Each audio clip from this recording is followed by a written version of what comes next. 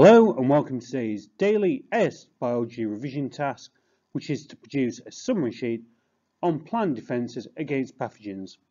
The following short video will go and describe these defences in more detail.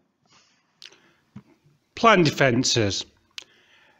Plant cells or plants do not have an active immune system, but individual cells look at defending themselves from pathogens in a number of ways. It can be split up into 7 distinct stages. The first stage is where the cell is infected with the pathogen. The second stage is where molecules from the pathogen are recognised by receptors in the cell membrane of the plant. The third stage involves pathogenic enzymes breaking down the cell wall. These broken down molecules from the cell wall are then recognised.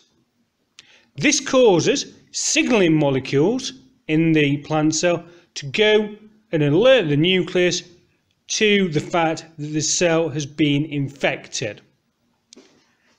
This causes an increase in the transcription of messenger RNA for the gene that codes for callose and lignin. Callose and lignin are 2 chemicals that are used to strengthen the cell wall.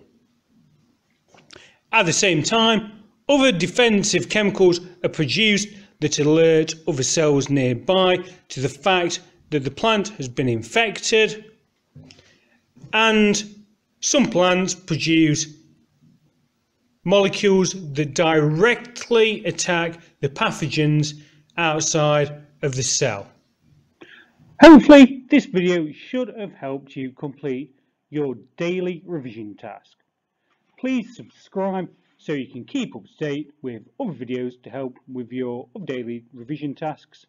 You can follow me on Facebook or follow me on Twitter to help you keep up to date.